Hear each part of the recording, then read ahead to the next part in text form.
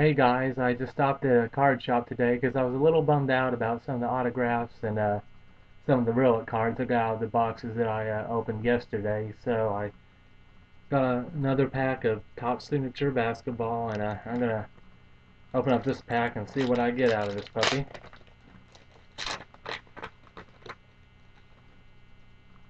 Okay, right, Sean Singletary. Okay, facsimile of JoJo White. Okay, and let's see what the other card was. Oh, George Gervin. Okay. Let's see what the auto is here. Last game, the JoJo White and Gervin. Yep, George Gervin. And I got, oh, okay, that's not bad. Got Rudy Gay autograph, so, okay, that wasn't bad at all. Okay.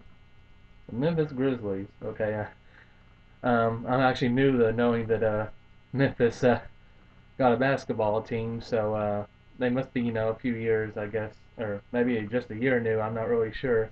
This is a 350 or 3,554.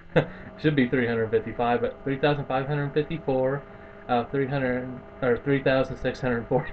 Okay, we should be out 364. So okay, yeah, okay, that's a pretty high number, but I mean, I don't have the autograph, so there's no sense complaining about that. And I'll show you what I got out of the mail too. Uh, Today, I got these. I won them for the opening bid of $10. Let me show that off. This is MJ, of course, and they've been graded by the Professional Sports Authenticator. That actually is a clear card. This book's for 25. It's in mint or a 9 grade.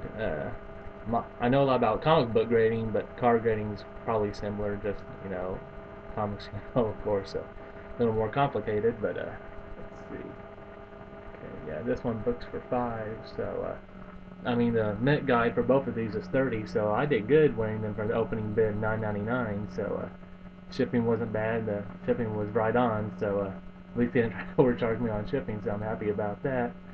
So that's great to get these, and I got them real fast compared to what I've normally been getting stuff through media mail. So I'm pleased with today. So that's great. So I'm gonna sign out and say peace. See ya.